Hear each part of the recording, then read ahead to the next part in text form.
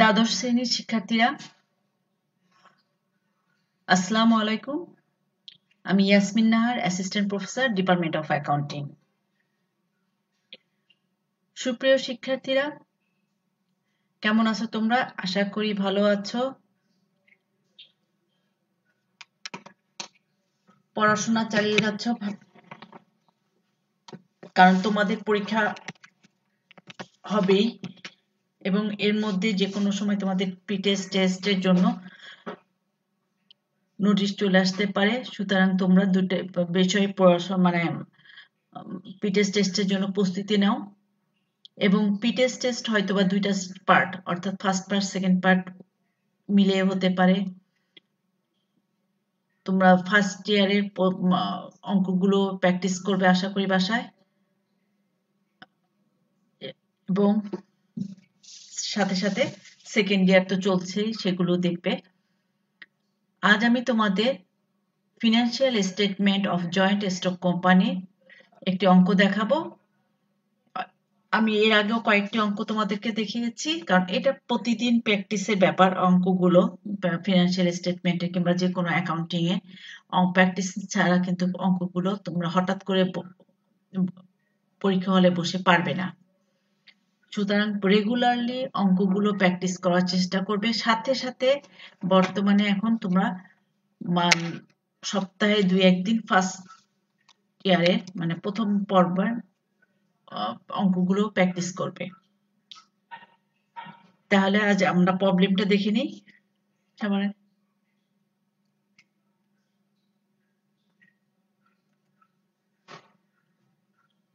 Star limited এর 2015 সালে 31শে December তারিখে প্রস্তুতকৃত রেওম মজুদ পণ্য প্রারম্ভিক মজুদ পণ্য আমার আছে 18,000, পণ্য ক্রয় 60,000, আন্তঃফেরত 10,000, মজুরি 6,000, বেতন 12,000, বিজ্ঞাপন 14,000, আয়কর 4,000, ব্যাংকে জমা 12,000, প্রাপ্য হিসাব 20,000, বিনিয়োগ 20,000, আসবাবপত্র 5,000, যন্ত্রপাতি 50,000, ইজারা সম্পদ 10 বছরের জন্য। এখানে ইজারা সম্পদ 10 বছরের জন্য এখানে 10 বছর দিয়ে আমরা ডিভাইড করলে অবচয় পেয়ে যাব 20,000, সুনাম 6,000।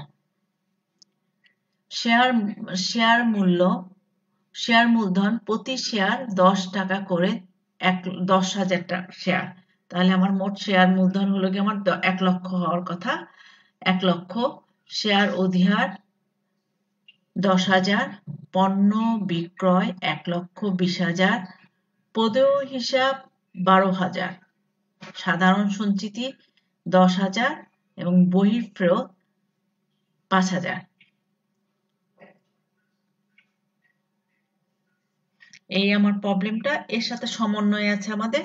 সমন্বয়গুলো চলো দেখে নেই।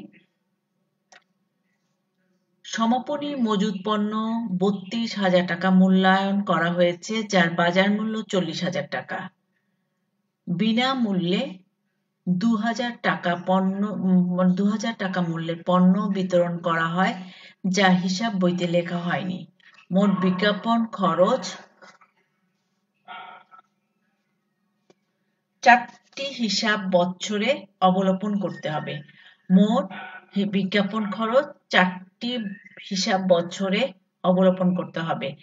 অর্থাৎ আমার যে বিজ্ঞাপন খরচটা আছে এটা এক বছরে না দেখিয়ে এটা আমরা 4 বছরে দেখাবো। তাহলে 4 বছরে আমার বিজ্ঞাপন খরচ আছে এখানে 14,000। 4 বছরে আসবে আমার 4 দিয়ে ডিভাইড করলে এটা আসে 3.3,500 টাকার মতো।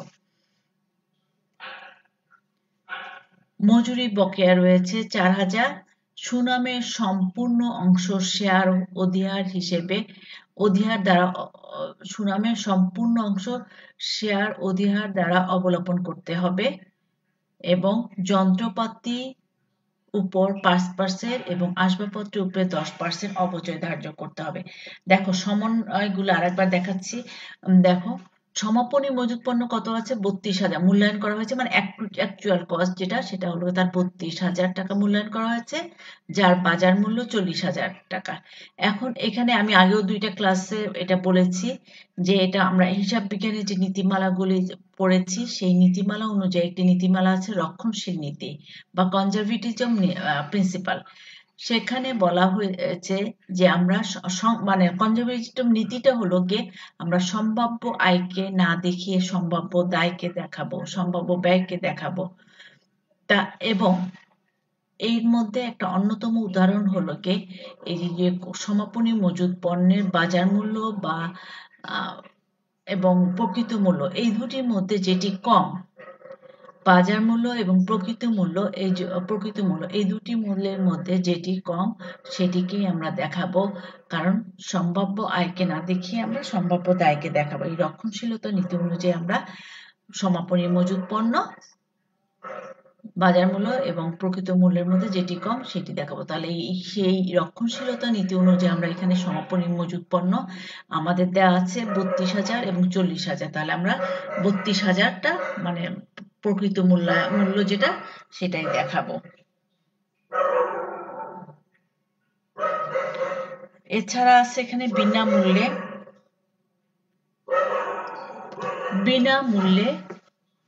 পণ্য বিতরণ। এইটাকে আমরা এই 2,000 টাকা বিনামূল্যে পণ্য বিতরণ, আমরা এটাকে আমরা বিজ্ঞাপন হিসেবে কাউন্ট করব, হিসাব ধরে নিব, এবং মোট বিজ্ঞাপন খরচ 4 বছর অবলম্বন করতে হবে। তাহলে আমার বিজ্ঞাপন খরচ ছিল ওখানে 14,000, এর সাথে আমি বিনামূল্যে পণ্য বিতরণ এই 2,000কে যদি অ্যাড করে নিই তাহলে 16,000 হয়ে যাবে, এবং এটাকে 4 বছর আমরা অবলম্বন করব, তখন আমাদের 4,000 করে আসবে। মজুর বকেয়া বা বেতন মজুরি বকেয়া রয়েছে আমার 4,000, এবং সুনামের সম্পূর্ণ অংশ শেয়ার অধিহার দ্বারা অবলম্বন করতে হবে। যন্ত্রপাতির উপর 5% এবং আসবাবপত্রের উপরে 10% অবচয় ধার্য করতে হবে। এখন আমাদের এখানে করণীয় হলো গিয়ে, তোমাদের কাছে রিকোয়ারমেন্ট হলো গিয়ে চলতি বছরে বিজ্ঞাপন বাবদ খরচের পরিমাণ নির্ণয় করো। চলতি বছরের বিজ্ঞাপন বাবদ খরচের পরিমাণ নির্ণয় করো, যেটা আমি অলরেডি বলে ফেলেছি। বিজ্ঞাপন আছে আমাদের 14,000 যোগ 2,000 ডিভাইড 4। দেখো ক্যালকুলেশনটা, বিজ্ঞাপন আছে আমার চলতি বছরে বিজ্ঞাপন আছে আমার 14,000 যোগ বিনামূল্যে পণ্য বিতরণ, এটাকে আমরা বলেছি বিজ্ঞাপন হিসেবে এটাকে ধরবো, তাহলে সেটা যোগ করলে আমার আসে 16,000, এবং এটাকে আমাকে বলেছে 4 বছরে অবলম্বন করতে, তাহলে প্রতি বছর আসবে আমাদের বাদ বিলম্বিত বিজ্ঞাপন 3/4 অর্থাৎ 12,000 হিসেবে আসবে আমার। 12,000 বাদ দিলে এই বছরের জন্য আমার আসবে 4,000 টাকা। আবার আমার 4 দিয়ে ডিভাইড করলেও পেয়ে যাব এই 4,000 টাকা, 4 বছর যেহেতু অবলম্বন করতে বলছে। নেক্সট রিকোয়ারমেন্ট ছিল আমাদের কোম্পানির মোট মুনাফা 61,000 টাকা ধরে নিট মুনাফা নির্ণয় করো। মোট মুনাফা সাধারণত হয় কি, আমরা প্রত্যক্ষ খরচগুলো থেকে যা পাই, যে প্রত্যক্ষ খরচ থেকে প্রত্যক্ষ আয়, মানে আয় থেকে আমি প্রত্যক্ষ খরচ বাদ দিলে যে যা পাবো সেটা হবে আমার মোট মুনাফা। তাহলে মোট মুনাফা এখানে ধরা হয়েছে 61,000, এর সাথে আমি মানে ইনডাইরেক্ট মানে পরোক্ষ খরচ যেগুলো আছে সেগুলো যোগ বিয়োগ বা পরিচালন বাবদ যে খরচগুলো সম্পন্ন হয়েছে সেগুলি আমি যোগ বিয়োগ করলে যেটা পাবো সেটা হবে আমাদের নিট মুনাফা। দেখো তাহলে নিট মুনাফা কিভাবে আসে। মোট মুনাফা বলছে 61,000, তাহলে এখানে আমি পরিচালন বাবদ ব্যয় বাদ দিব। বেতন আছে 12,000, বিজ্ঞাপন খরচ ক হতে প্রাপ্ত, মানে বিজ্ঞাপন খরচ আমার প্রতি বছরে 4,000 হবে, তাহলে এখানে 4,000। অবচয় যন্ত্রপাতির জন্য বলা আছে 5%, এবং আসবাবপত্রের জন্য যন্ত্রপাতির জন্য 5% এবং আসবাবপত্রের জন্য 10%, সেই হিসেবে আমার আসে 2,500, এবং আসবাবপত্রের জন্য আসে 500, মোট 3,000। ইজারা সম্পত্তির অবলোপন হবে ইজারা সম্পত্তি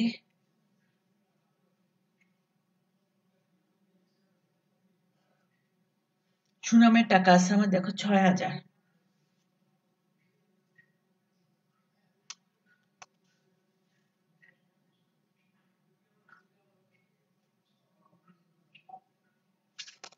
ইজারা সম্পত্তির অবচয় সেখানে বলা আছে আমাদের প্রবলেমে দেখো 10 বছরের জন্য, তাহলে 10 দিয়ে যদি আমি ইজারা সম্পদ 10 বছরের জন্য, তাহলে 10 দিয়ে যদি আমি 20,000কে ভাগ দিই, প্রতি বছর আমার আসে সম্পত্তির অবচয়, সেটা আসে আমার 2,000 করে। অবলোপন করলে এটাকে অবলোপন বলে। আমাদের হলো গিয়ে ডেপ্রিসিয়েশনের কিছু আছে, সম্পত্তি যখন মানে আমরা অবচয়টাকে সেটাকে বলে অবলোপন। যন্ত্রপাতি বা দৃশ্যমান যেগুলি স্পর্শ করা যায় সেগুলোকে আমরা অবচয় বলি। আরো অবলোপন আছে। অবলোপন হলো যেমন সম্পত্তির ক্ষেত্রে আমার স্থাবর সম্পত্তি যেমন জমি, ভূমি, এগুলি আমরা সুনাম অবলোপন করে থাকি। সুনাম এগুলিকে আমরা অবলোপন করে থাকি। তাহলে এই যে এই যারা সম্পত্তি, এগুলি যোগ করে যা পাবো সেটা হলো কি আমার মোট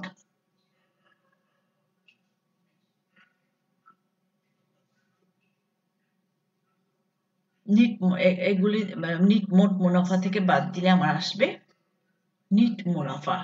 অর্থাৎ মোট মুনাফা ৬৬,০০০, এর থেকে পরিচালন জাতীয় ব্যয় যেমন বেতন, বিজ্ঞাপন খরচ, অবচয়, ইজারা সম্পত্তি অবলোপন ইত্যাদি বাদ দিলে আমার আসে নিট মুনাফা।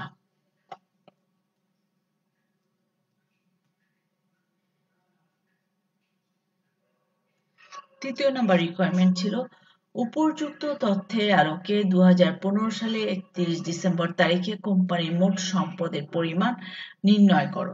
মোট সম্পদের পরিমাণ নির্ণয় করো। সম্পদগুলি দেখো আমরা আগে চিহ্নিত করি কি কি। আসবাবপত্র, বিনিয়োগ, প্রাপ্য হিসাব, ব্যাংকে জমা, যন্ত্রপাতি, ইজারা সম্পদ, সুনাম, এগুলি হলো আমাদের সম্পদ। তাহলে মোট রিকোয়ারমেন্ট কি বলছো, কোম্পানির মোট সম্পদের। তাহলে এই সমস্ত জিনিসগুলো আমরা যোগ করলে পাবো আমরা কোম্পানির মোট সম্পদ। যেমন স্থায়ী সম্পদ আছে ৬,০০০ বাদ স্থায়ী সম্পদ, এখানে স্থায়ী সম্পদ হিসেবে সুনাম আছে। সুনাম হলো গিয়ে ৬,০০০, এটাকে পুরো আমরা অবলোপন করব শেয়ার অধিহার দ্বারা। তাহলে এটা মাইনাস করে দিলে 0 হবে। পুঞ্জীবিত অবচয় আমার আছে ৫,০০০ বাদ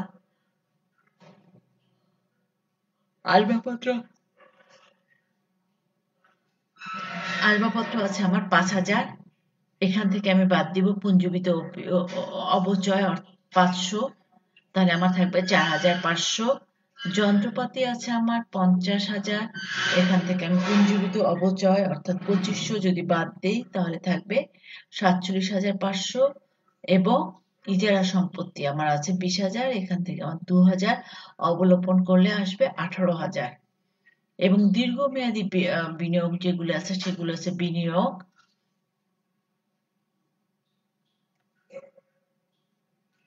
ব্যাংকে জমা ১২,০০০, প্রাপ্য হিসাব ২০,০০০, সমাপনী মজুদ পণ্য ৩২,০০০।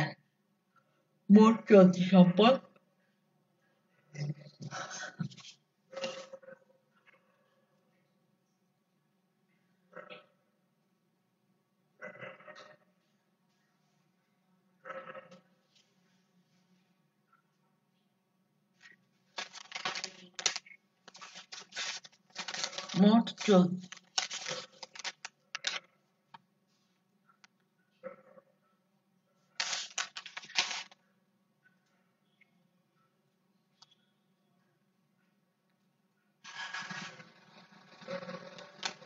মোট স্থায়ী সম্পদ হলো কি আমাদের ৭০,০০০। ৬,০০০ থেকে ৬ বাদ দিলে 0। আসবাবপত্র আছে ৫,০০০, এখান থেকে পুঞ্জীবিত অবচয় ৫০০ বাদ দিলে ৪৫০০। এবং যন্ত্রপাতি আছে আমার ৫০,০০০, এখান থেকে পুঞ্জীবিত অবচয় বাদ দিলে ২,৫০০ থাকবে ৪৭,৫০০। এবং ইজারার সম্পত্তি আছে আমার 20,000। এখান থেকে আমি যদি 2,000 টাকা বাদ দিই তাহলে আমার আসে 18,000। মোট স্থায়ী সম্পদ 70,000। এর সাথে যোগ হবে দীর্ঘমেয়াদী বিনিয়োগ, যেমন বিনিয়োগ আছে 20,000। চলতি সম্পদ অর্থাৎ চলতি সম্পদ যেগুলি কারেন্ট অ্যাসেট, যেগুলি দ্রুত ক্যাশে রূপান্তর করা যায়, ক্যাশ অথবা যে সম্পদ খুব শীঘ্রই নগদে রূপান্তর করা যায় তাকে বলি আমরা চলতি সম্পদ। সেখানে আছে ব্যাংক, প্রাপ্য হিসাব এবং সমাপনী মজুদ পণ্য। এটাও লিকুইডিটি অনুযায়ী সাজানো হয়েছে। যদি নগদ থাকতো, নগদ আগে, ব্যাংক জমা, প্রাপ্য হিসাব এবং সমাপনী মজুদ পণ্য, তাহলে আমার আসে কত?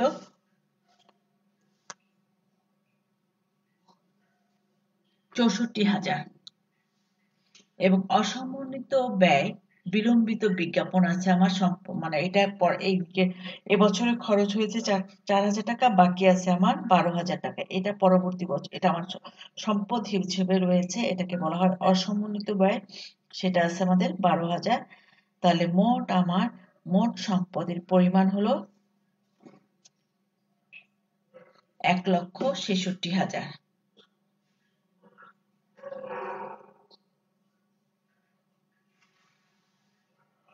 তাহলে মোট সম্পদের পরিমাণ হলো কি আমাদের 1,66,000। টোটাল যোগ করলে আসে 64,000 যোগ 12,000, 76,000 যোগ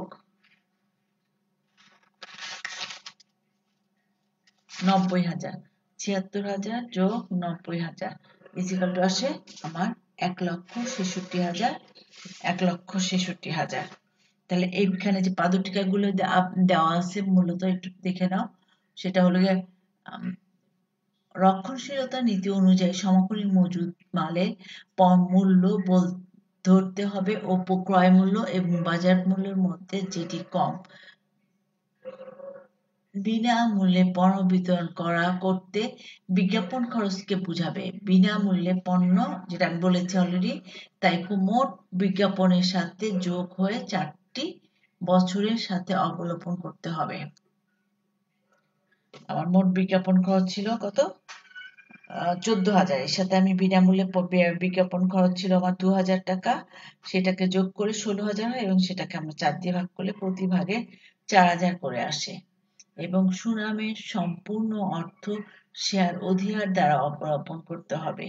তাই আমার শেয়ার অধিকার আছে যে সেটা সেখানে চলে যাবে, সুনামটা ফ্রি হয়ে যাবে, সুনামে কোনো থাকবে না।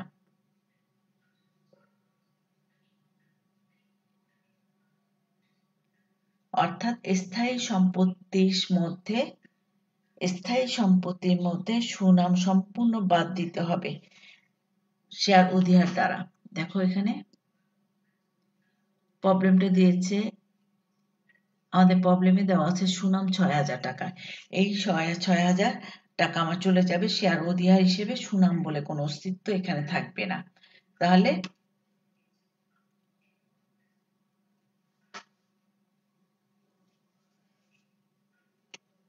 সুনাম অবলোকন এবং অঙ্কে আমরা দেখেছি যে সুনামটা স্থায়ী সম্পত্তিতে আসেনি, সম্পত্তি হিসাবে আসেনি। তাহলে এই যে দেখো চলতি সম্পদ কিন্তু সুনামটি নেই। তাহলে ক্যালকুলেশন যেটা আমি অলরেডি মুখে মুখে করে দিয়েছি সেটা দেখো, বিলম্বিত বিজ্ঞাপন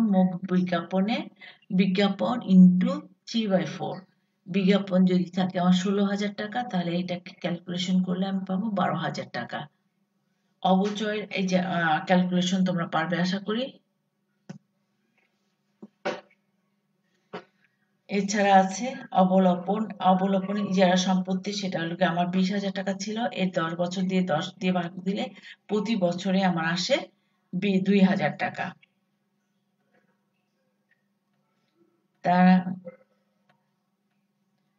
তাহলে আমাদের ক নাম্বারে কি চেয়েছিল, চলতি বছরের বিজ্ঞাপন বাবদ খরচের পরিমাণ। সেটা হলো কি আমাদের বিজ্ঞাপন খরচ ছিল 14,000, এর সাথে পণ্য বিতরণ, বিনামূল্যে পণ্য বিতরণ যোগ হবে 2,000 টাকা, এবং এবছরের জন্য আমার আসবে বিলম্বিত করতে হবে 2/3 মানে 4 ভাগের 3 ভাগ এবছরের না পরবর্তী বছরের খরচ। তাহলে এটা সেই হিসেবে আসবে 12,000 টাকা বাদ যাবে। তাহলে আমার চলে আসবে বিজ্ঞাপন খরচ 4,000 টাকা। এরপর ছিল আমাদের মোট মুনাফার পরিমাণ, সেটা মোট মুনাফা না নিট মুনাফা নির্ণয় করতে বলেছে।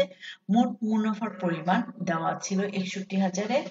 একটু এর সাথে থেকে যদি আমি পরিচালন বাবদ ব্যয়গুলোকে বাদ দিই তাহলে আমি পেয়ে যাব নিট মুনাফা। যেমন হলো গিয়ে বেতন আছে 12,000 টাকা, বিজ্ঞাপন খরচ 4,000 টাকা, অবচয় যন্ত্রপাতির জন্য 2500 এবং আসবাবপত্রের জন্য 5,000, ইজারা সম্পত্তির অবলোপন 75,000।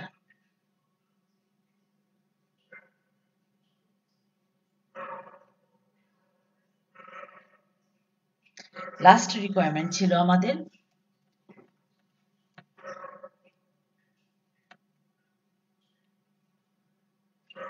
উপযুক্ত তথ্যের আলোকে 2015 সালের 31শে ডিসেম্বর তারিখে কোম্পানির মোট সম্পদের পরিমাণ নির্ণয় করো। মোট সম্পদের পরিমাণ নির্ণয় করো।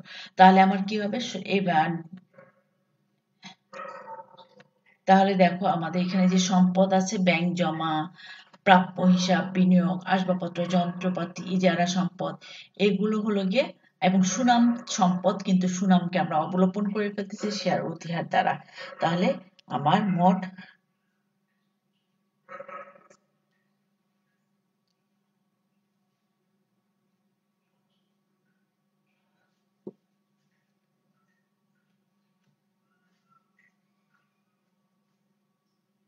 সুনাম অবলোপন তার এই বাকি সম্পদগুলো আমরা অবচয় বাদ দিয়ে যোগ করে নিলেই সেটাই হবে আমার মোট সম্পদের পরিমাণ। তাহলে দেখো নিট মুনাফা বলছে, মোট মুনাফা আমার কত ধরতে হবে, 61,000। তাহলে বাদ যাবে এখান থেকে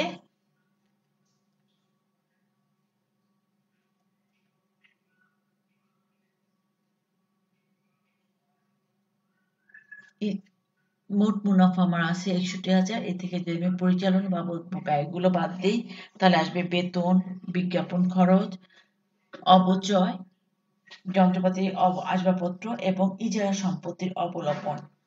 মোট আমার পরিচালন ব্যয় হলো গিয়ে 21,000। 61,000 থেকে যদি আমি বাদ দিই তাহলে নিট মুনাফা আমার আসে 40,000।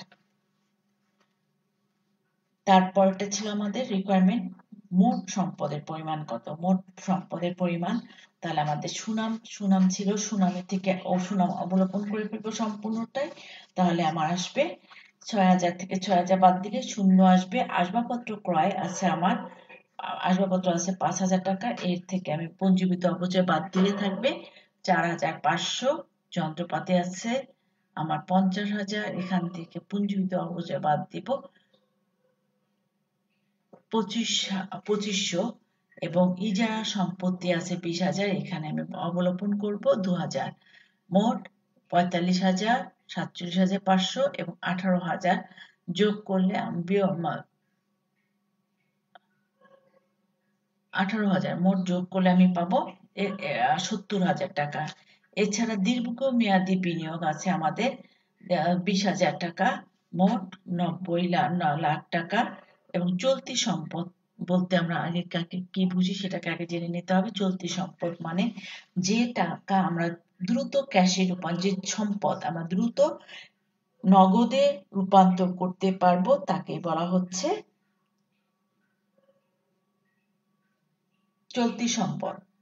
এইটাকে আমরা সবসময় তারল্য অনুযায়ী সাজাবো। যেমন এখানে যদি আমাদের ক্যাশ থাকতো তাহলে সবার আগে হতো ক্যাশ, তারপর ব্যাংক, কারণ সবচেয়ে আগে ক্যাশ আমরা পাবো, তারপর আমরা ব্যাংকের লোন পাবো, এছাড়া ব্যাংক জমা, এছাড়া আছে ব্যাংকের জমা, লিকুইডিটি অনুযায়ী ব্যাংকের টাকা আমরা যখন তখন সব তুলতে পারবো।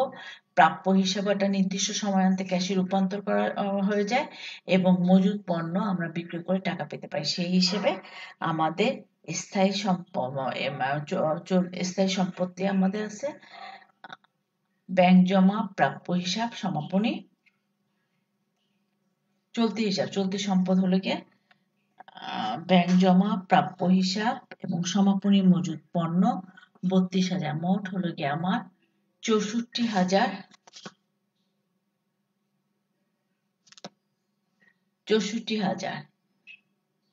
এখান থেকে যদি আমি অসমন্বিত ব্যয় হিসেবে বিলম্বিত বিজ্ঞাপনকে বাদ দিই, অর্থাৎ 12,000 টাকাকে বাদ দিব, তাহলে আমার আসবে নিট মুনাফা আসবে আমার 1,66,000। 1,66,000।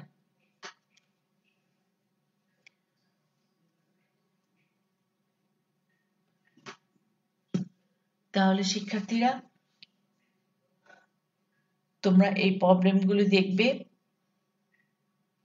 এবং বিশেষ করে এই চ্যাপ্টার থেকে তোমাদেরকে অবশ্যই অ্যান্সার করতে হয়। সেই জন্য তোমাদের এই চ্যাপ্টারে উদাহরণের অঙ্কগুলো দেখবে যে তোমাদের অনেকখানি কনফিডেন্স লেভেল বেড়ে যাবে। 10-5টা তোমরা দেখে করো, হেল্প নাও, তারপরটা তুমি সামনে রেখে তুমি যখন দেখবে সমাধানটা তোমার মিলে গেছে এর সাথে, তখন দেখবে যে তোমার অঙ্ক করার আগ্রহটা অনেক বেড়ে যাবে এবং এর ফলে নতুন নতুন প্রবলেম যে 2-1টা আসবে সেগুলো তুমি সহজে মিটিয়ে ফেলতে পারবে। এভাবে তোমরা বাসায় বসে প্র্যাকটিস করতে থাকো এবং এই সময়টাকে খুব কার্যকরভাবে যেন ইফেক্টিভ হয় সেই হিসেবে তোমরা পড়াশোনা শুরু করবে। নিয়মিত সকাল সন্ধ্যা দুবেলা অ্যাটলিস্ট পড়াশোনা করবে। সকাল সন্ধ্যায় 2 ঘন্টা, সকালে 2 ঘন্টা, রাতে 2 ঘন্টা, এইটুকু পড়লেই দেখবে যে তোমরা অনেকখানি জেনে গেছো এবং অনেকটাই তোমাদের সিলেবাস কভার করতে সহায়তা করবে। আমরা 8 ঘন্টা পড়ি, 6 ঘন্টা পড়ি, টেবিলে বই নিয়ে বসে থাকার চেয়ে